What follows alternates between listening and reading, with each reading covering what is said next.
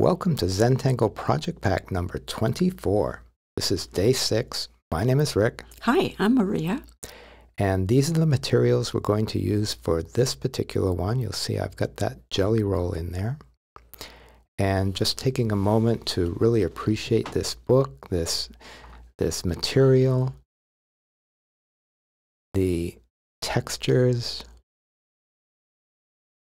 and the opportunity to sit together and appreciate, create, and see what comes out of our pens.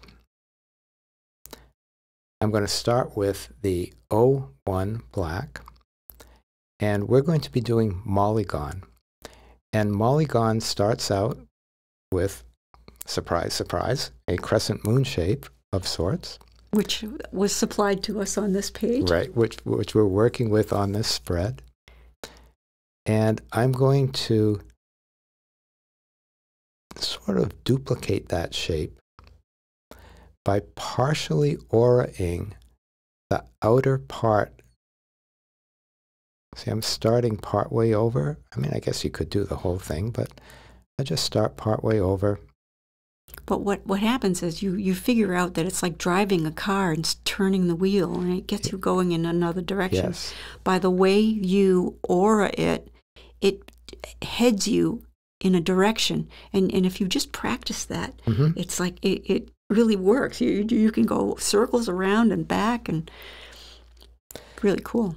So you can make these pretty much any size you want, but if you go all the way around, then it just becomes really big really quickly. Right. And this is a really cool tangle because most of the tangles that we do, either just, a lot of them, we see something in nature or something in architecture or paintings or fabric, and well, how could we make a tangle out of that? And this one, Maria came up with just randomly, and then we found walking on the beach, that there are these little boat shells that land on each other or stick to each other, and they really look just like this. Yeah. So even though I thought I had sort of discovered something, I didn't. Well, or, it was there all along. Yeah, it's like the design that inspired you inspired that, and it was perhaps tapping into the same source. Now, you'll see I took a much smaller one off of that, and you can see how you can, like Maria said, sort of steer these in different directions. So I'm going off on this direction. Turning your tile as whatever is comfortable. And I'm sort of rounding those edges. Well, since I had room, I'm going to go off in 2 directions. Little fork in the Mollygon here. Taking the road less traveled? Taking the Mollygon less, right? Anyways, some of you have heard this story, but it's a great story of how we got the name. Maria had come up with this tangle and was like doing it at the kitchen table, and we were telling Molly and Martha about it, and we were trying to figure out a name. And isn't that cool? Mm.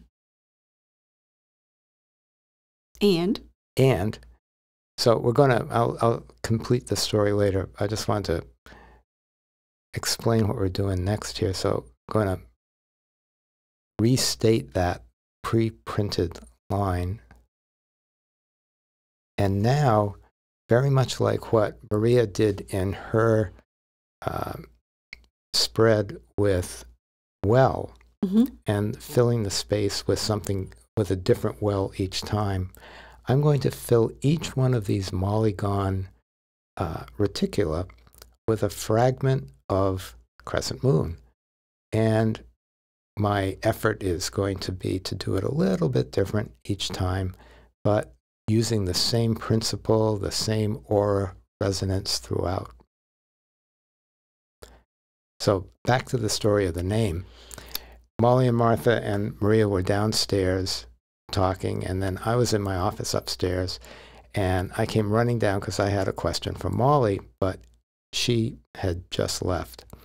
And I came down, looked in the kitchen, and I said to Maria and Martha, "Molly gone?" And they looked at each other, and it was like, that's the name of the tangle. That's the name of the tangle. It's not a polygon. It's not it's a mollygon. It's a mollygon. So here you see I did the second one, little off center. The third one I'm going to do with 2 crescent moons. It's sort of like the one. Very, very similar. We must have been dreaming together.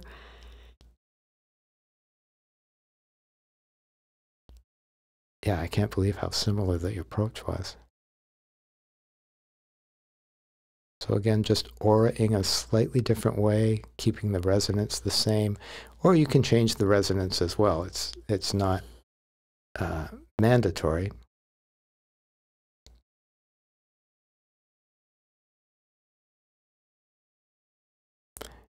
And just, oh, there's one right in the middle. Don't usually see that. A full moon.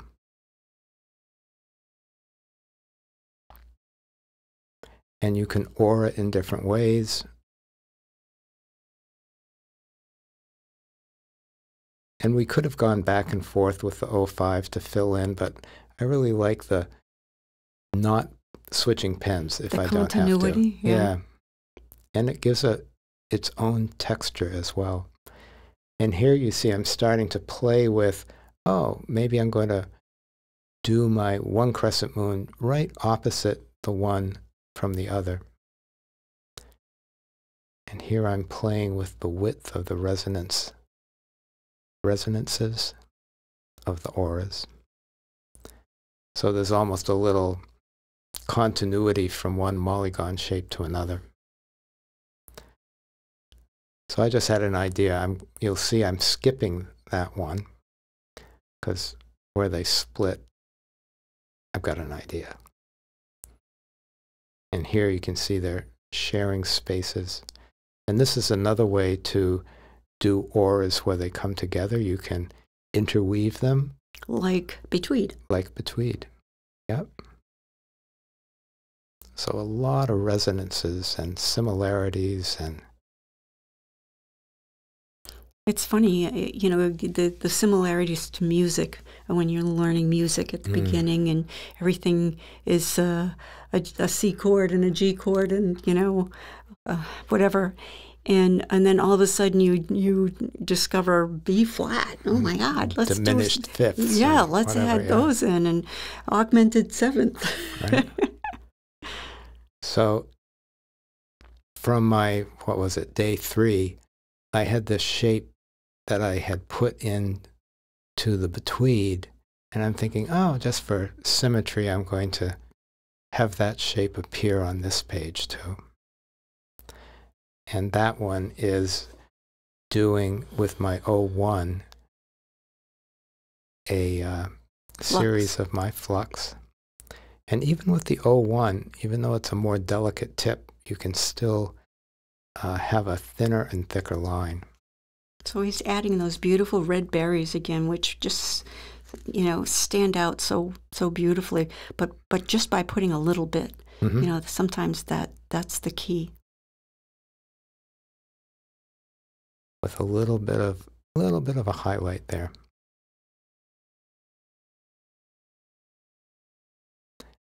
So then, now we have all of our ink down. I'm going to go in and start adding some graphite on the perimeter of these polygon shapes. You know, turning your tile whichever way is comfortable for you. And just do this to show how it, look at the difference that the tortillon makes, right? I actually sometimes like to use the tortillon before I've put all my graphite down, so that I don't have to put my hand over raw graphite, you know. Well, and that's what I ended up doing, was working from the left to the right, because I realized, oh, I'm going to have to put my hand on that So I just turned it around.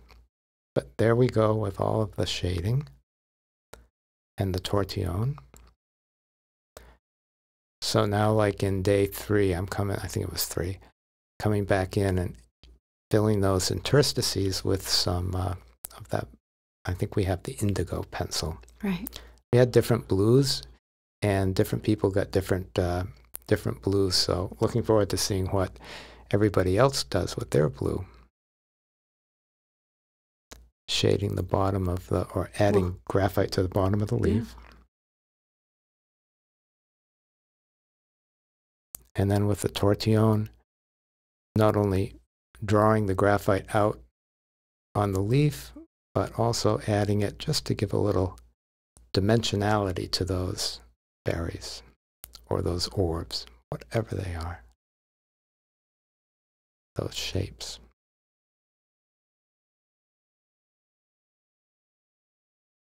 Nice.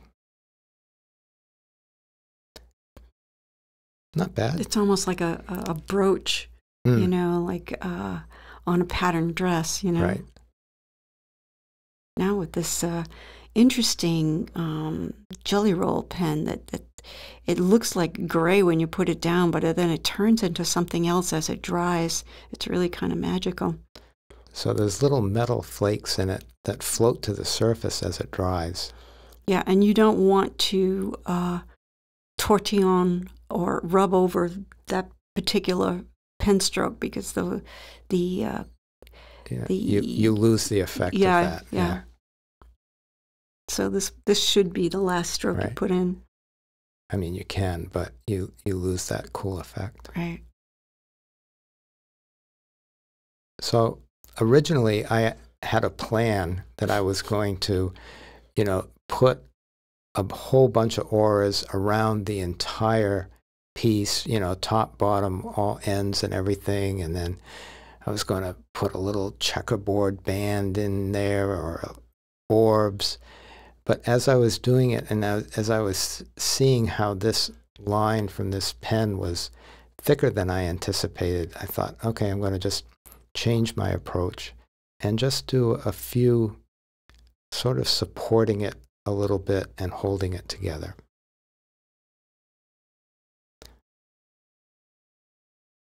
And you can also already see the difference of the color of the line I'm doing to the one next to it.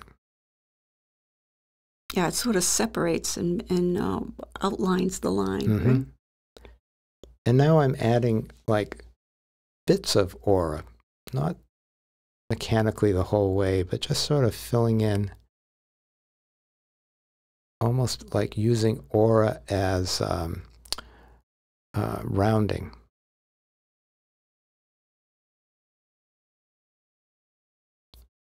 Right? Just a little bit, or almost aura as shading even, perhaps.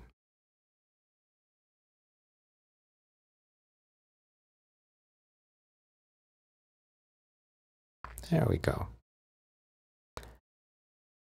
It almost suggests movement. Yeah.